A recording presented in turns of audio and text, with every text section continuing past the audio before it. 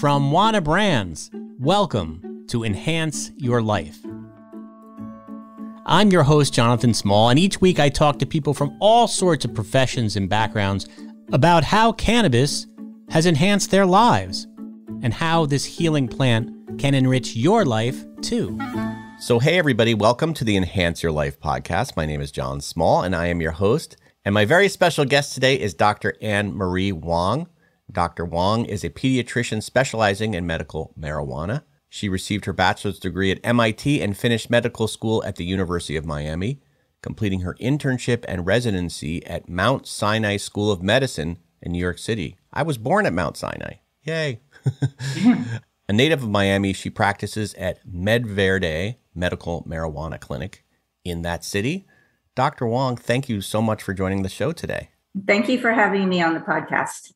So a little backstory, love to know how you went from being a very traditionally trained doctor to working in the medical marijuana field. So yes, I had already been practicing as a pediatrician in Western medicine for about 18 years. And Florida had legalized medical marijuana in November of 2016.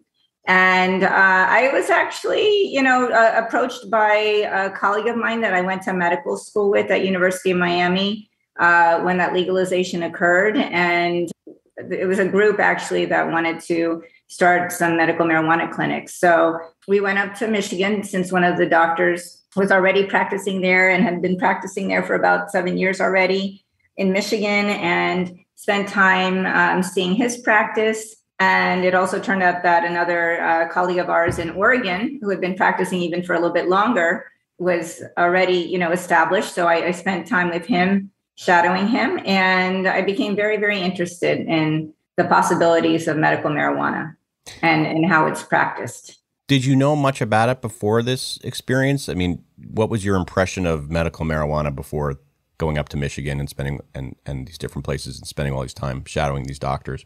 Well, I had seen some of the documentaries on, children with seizures who had experienced great success, with the treatment of CBD. But other than that, I was very naive to, how medical marijuana worked. And I really honestly didn't really know much about it at that point.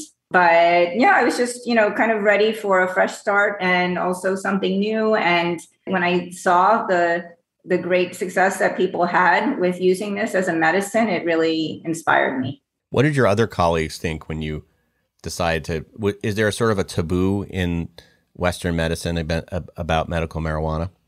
Oh, yes, for sure. At least when I first started, there definitely was. There was a little bit of a mixed bag, I have to say.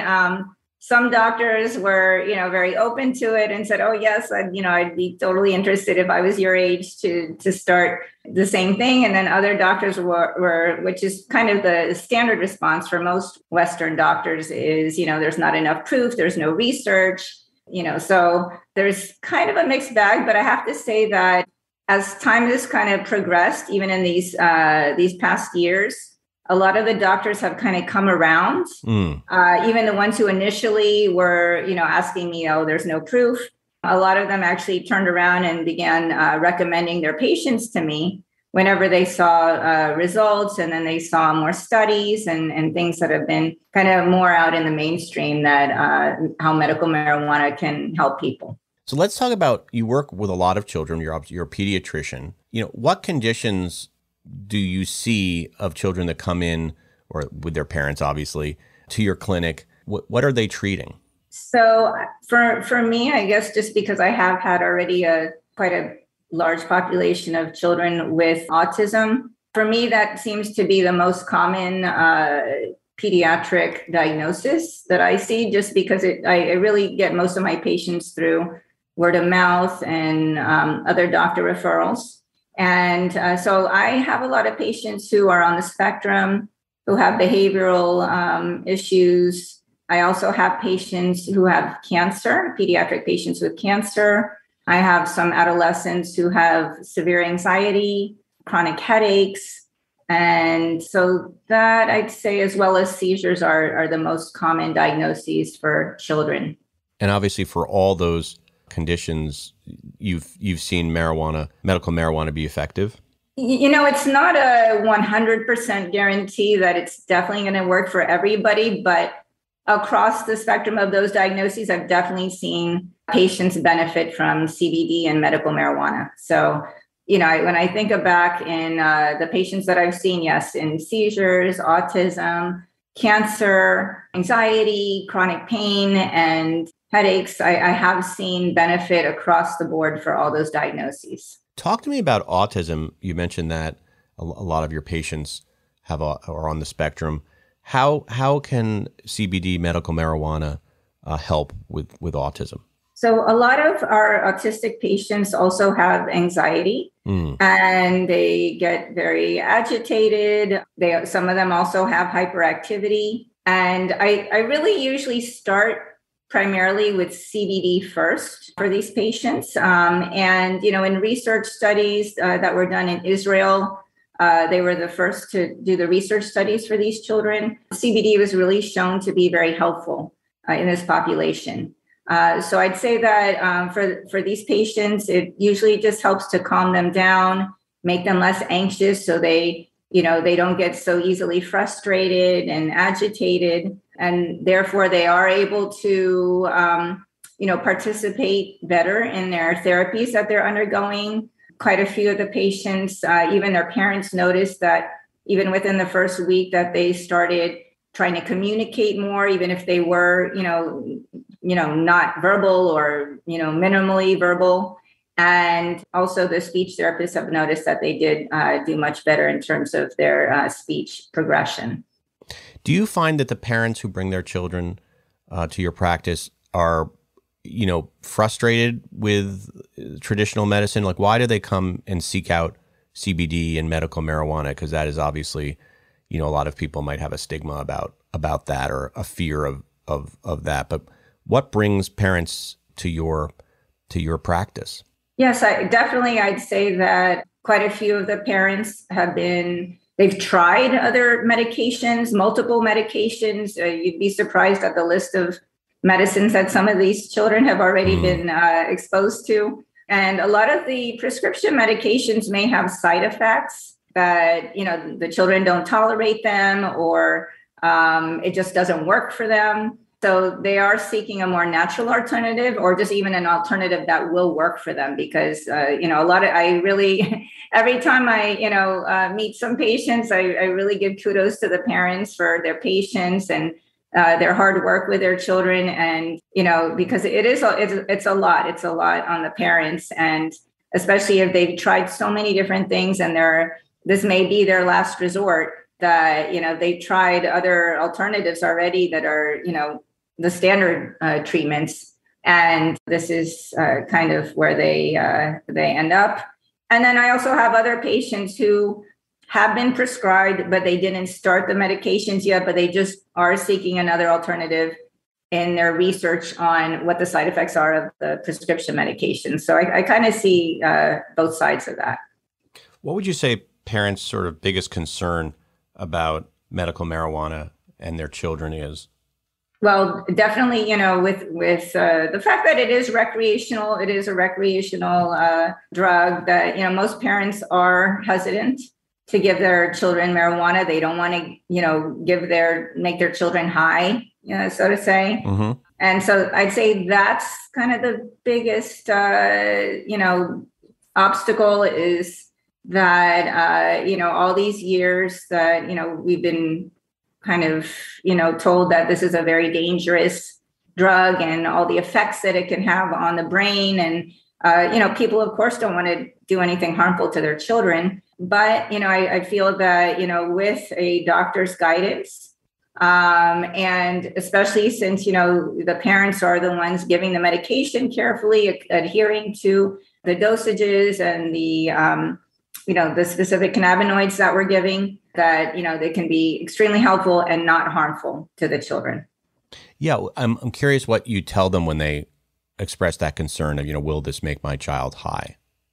Right. So, I mean, there is that possibility of a side effect. However, I really usually, depending on what's going on, it really varies from child to child when I see them and how they, what their issues are. That for the most part, I'd say I really start with CBD, which is non-psychoactive, and maybe later, depending on the child, we might consider THC, which is the psychoactive part of the plant. But, there are other cannabinoids even before THC that I go to before going to THC. So, I just try and reassure them that what we're using, CBD, CBDA, CBN, CBG, other cannabinoids are not psychoactive. And it's not really going to create that side effect in your children to make them high. And also at the doses that we use, it's really should not cause that, since we do start very low. If we are using THC, at like 1 milligram, and we only gradually increase slowly until we get the balance of something that's being effective for the symptoms without causing side effect of any intoxication or high. So for somebody listening to this who's never brought their child to a medical marijuana doctor, what would you say to that person to alleviate? Well, I guess my question is, when would be a good time for them to see somebody like you? Well, it's so individual. Yeah. It depends on the person. Some people's threshold is that they've had to exhaust all other prescription medications in order to say, they throw their hands up and say, okay, this is it. Like, I have to try this. Yeah. Or other parents might be, a little bit more leaning towards more natural routes, and some parents are more afraid of the side effects of standard prescription medication. So some see me right away once they've been prescribed or even if their neurologist or their primary doctor or pain specialist brought up, a stronger prescription medication, to just come to me at that point. So do you agree? It really varies on the person and when they're ready is what I say, because even for adults, as well as pediatric patients and their parents, I have a lot of them that had been either, referred to me or, had known about me for a while, even sometimes a year before they finally felt ready to try it themselves. So, so they need to feel ready. But what would you like to tell parents listening who maybe don't feel ready, but you obviously believe in what you're doing, to encourage them to maybe see somebody like you? Right. So, I would say that, if your child is not thriving and the parents feel that their child is not at the potential where they could be, that at any point in that process, it would be a good point to see me, just because the way that I and other pediatric medical marijuana doctors approach each child is very different. And, the goal, of course, is not for them to get high or intoxicated, but rather to use this medicine just so that it helps their symptoms and allows them to thrive. So it's not about getting high. We also, some people have the misconception that, they're going to be smoking and, but there's so many other routes that people are very surprised to hear that we utilize, that are available at the dispensaries here, that can be used, that are more medical. So, usually we use sublingual drops under the tongue, but there's even other modes such as little pumps that look like an asthma inhaler, transdermal patches, and other things. So parents don't have to feel that their children are going to be smoking weed and things like that. Yeah, so they're not coming in and having a bomb. We use it in a very careful way to make sure that it's, not, it really isn't used in that way. Can you tell us what the process is like when a patient comes in for the first time, the consultation, what to expect? Sure. So in our office, we really only have one patient in our office at a time. So it's very calm. And we basically just sit down with the parents and the child. I usually spend, for pediatric patients, actually, I allot an hour. Right. Just so all the questions can be answered by the parent.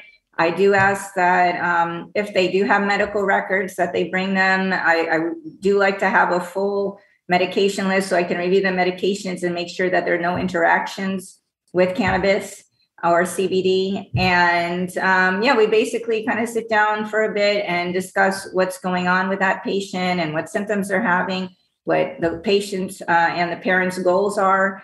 And then I kind of then start through the treatment plan. So it depends on the patient. I have some patients who only wish to start with CBD that comes from hemp. And for that, they do not need their medical marijuana card in the state of Florida. Mm-hmm. So, I discuss the treatment with them. I kind of print out my treatment plan that I put together there right on the spot, depending on, our discussion. And we review that. And if a patient does say, you know what, I want to be on the state registry and get my products CBD or THC or blends of CBD and THC from the dispensary, then I put their information on the state registry. And we put the pediatric patient and the caregiver on the registry and help them with their application. So, that gets taken care of. And I also give a treatment plan as well for that.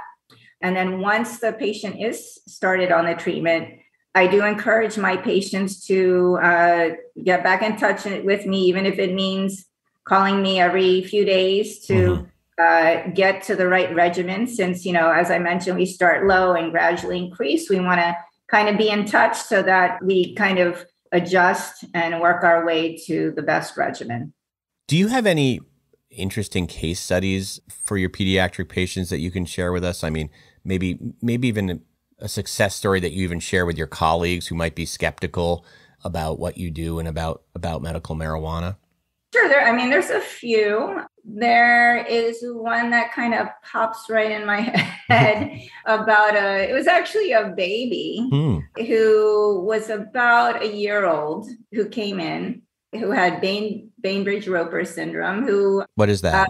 It's a genetic disease that sometimes is associated with autism. And this baby also had very self-injurious behavior, which was a bit alarming when you saw the baby, because the baby had bruises all over her face. Wow. And it was, very, a little bit alarming when you saw this child. But this baby had been doing probably alarming for the parents too, who, people see the child and think, what are the parents doing to the child? Yeah. Right. Exactly. Yeah. And so I started the baby on just a hemp-based CBD oil. And just with that alone, and with adjustments over the next couple of weeks, the baby had stopped trying to, bang his face and his head into the crib, and stopped hitting himself, and was able to really calm down quite a bit. So, and I see that a lot also with my, just the autistic patients that I have that don't have any syndromes, that, that a lot of this behavior can calm down. The aggressive or self-injurious behavior calms down a lot. And I've even had another patient who their therapist, their ABA therapist, they usually make graphs of, how many self-injurious events occurred during the therapy session. And looking at the graphs over, I think it was a month period, you could see how the number of episodes of that child being violent or self-injurious had decreased in paper, just looking at all these, the papers over the past month. And it was very, very good to see that. So, well, why do you think that is? I mean, without getting too scientific, what do you think it is about marijuana that caused that behavior, that change in behavior? It does affect pathways within the brain that are calming, and also decreases excitatory pathways within the brain as well. So it kind of balances it out. And that's what the endocannabinoid system does, is that it provides a homeostasis or a balance within our bodies and our brain. I mean, we have receptors throughout our bodies, and especially in the brain, and in relation to seizures, and, and autism and behaviors and things like that. It actually helps to kind of balance out our system so that, that's why it helps people to, be less anxious, or for children to be more calm by using this as a medicine. May I ask if you use CBD or marijuana yourself?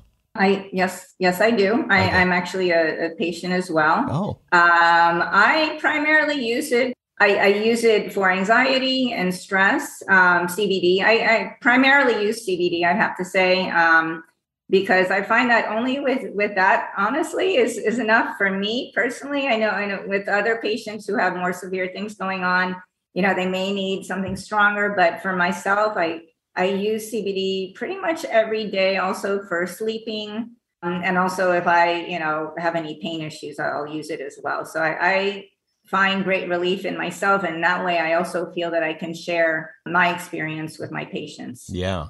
Do you use hemp CBD, or do you use CBD that has a little THC in it? I use hemp CBD just because I just happen to carry it in my office. Yeah. And I find it easy because we have CBD gummies that I enjoy as well, the taste. Right. But I have used CBD from the dispensaries as well. And I've used them before, because it has also, even in studies, been shown to help with social anxiety and public speaking. And since I do get a little nervous usually. Are you on hemp CBD right now?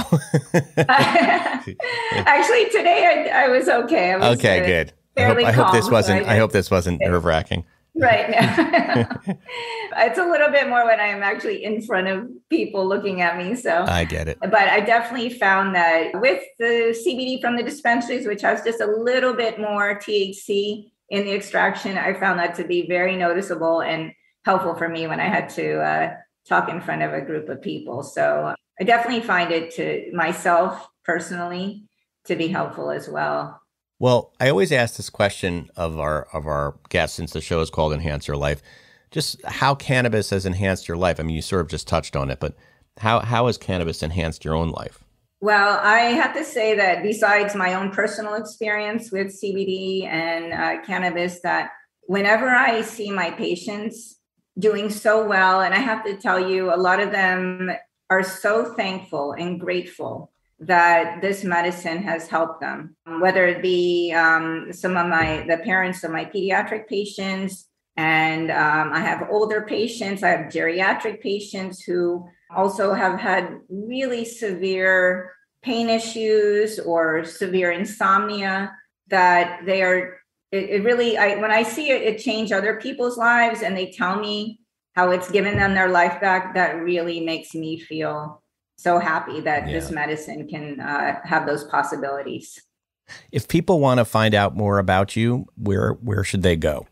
So our website is www.medverde.com, medverde.com. Our phone number in Miami is 786-842-7001. And do you have are most of your patients in the local area, or do you have some remote patients as well? I have some remote patients that I treat with CBD. Right. Or I also have some patients even who are a bit of snowbirds, and they are in a recreational state. So I help them also with their regimens, even when they're up in like Illinois, for example. And I try and help them with the dosing and the products that are available up there. So I also see some remote patients. As my grandma would say, that was the Florida state bird, the snowbird, or the right. No, she say the early bird. But Dr. Wong, thank you so much for speaking to us. It's been so informative, and thank you for all the great work you do. Thanks for having me.